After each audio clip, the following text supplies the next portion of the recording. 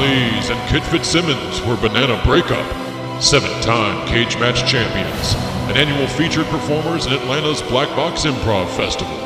But then, Aton left for college, and it seemed Banana Breakup would never perform again. Now, at the 10th annual North Carolina Comedy Arts Festival, to celebrate a decade of the country's best comedians descending on Carborough, Banana Breakup will be making a comeback. Don't call it a comeback! Yes! Banana Breakup takes over the Arts Center main stage Thursday, February 18th at the North Carolina Comedy Arts Festival. The floor is lava.